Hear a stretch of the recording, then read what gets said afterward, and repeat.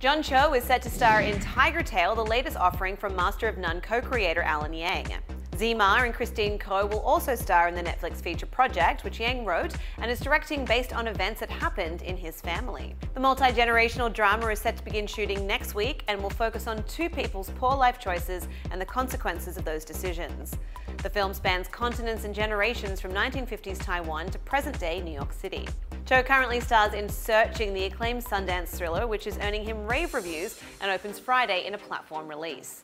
He recently wrapped production on a remake of The Grudge and will next star in The Oath, the Ike Barinholtz comedy, which is set to premiere at the Los Angeles Film Festival. Emmy winner Yang is also known for his work on NBC comedies Parks and Recreation and The Good Place. To read more on the story, head to THR.com. For the Hollywood Reporter News, I'm Lindsay Rodriguez.